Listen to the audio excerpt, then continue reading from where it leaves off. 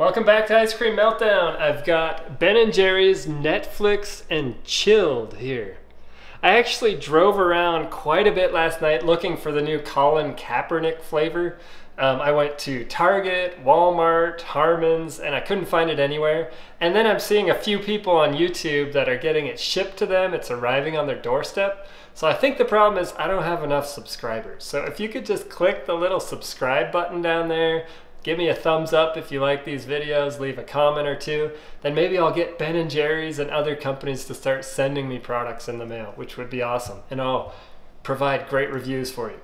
So I'm gonna try this one. It's not brand new, but it's another Netflix one. I did the Punchline the other day, which was kind of cool. This one here, it's got peanut butter ice cream with sweet and salty pretzel swirls and fudge brownies. That sounds pretty tasty to me.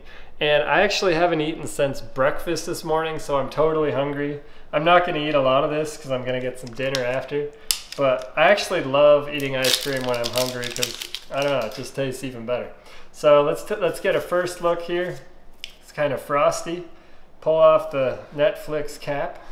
And that's what it looks like. It looks like a peanut butter color, just kind of an off-white with some little specks in there. Looks pretty tasty. I'll get my nice little scooper. And by the way, I ordered a heated scooper on Amazon, so that's coming in the mail soon, and I'm pretty excited to try that. This one works decent, but the heated one was just kind of a novel thing I wanted to try. So I scoop in here. You'll see there's a big chunk of fudge brownie in there, which looks really good.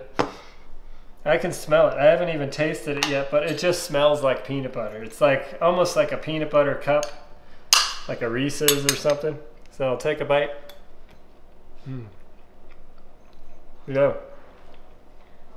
It's like I would expect. It tastes like chocolate and peanut butter. These little brownie chunks are kind of like soft brownie in here. Let me see if I can get a bite with a brownie chunk in it. There we go. Oh yeah, that's good. It's extra good with the brownie bits in there. Oh yeah, this is good stuff. It's super creamy, classic Ben & Jerry's. It's not the dairy-free kind.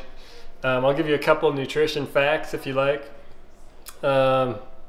24 grams of fat per serving. That's quite a bit. I think that's actually more than some of the other Ben & Jerry's. Probably the peanut butter has a lot of fat in there.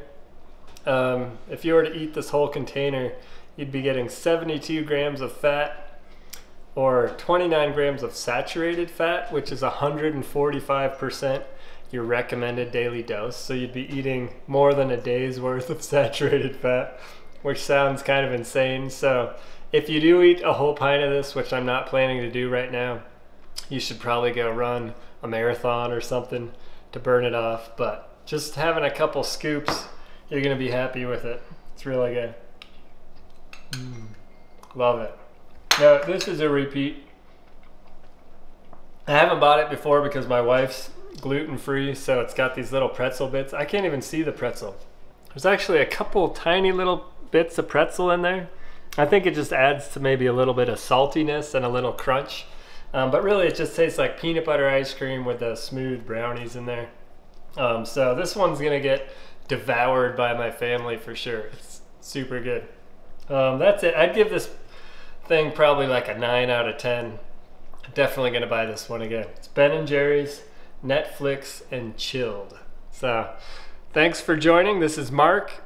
This is Ice Cream Meltdown. Please subscribe. Give me a thumbs up if you like the video. Leave a comment. Tell me what else you'd like me to talk about and review on the channel. And hope to see you next time.